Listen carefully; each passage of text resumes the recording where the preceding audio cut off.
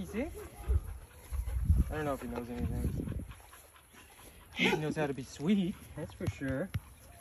And he was from, where did Max come from? There was a post on Facebook.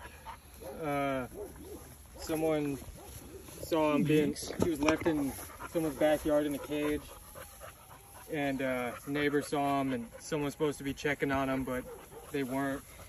And, eventually, someone got in contact with the owner, and they agreed to give him up. Yeah, hey Max. Hey Max. He came with a bunch of food, and yeah, leashes and treats and mange,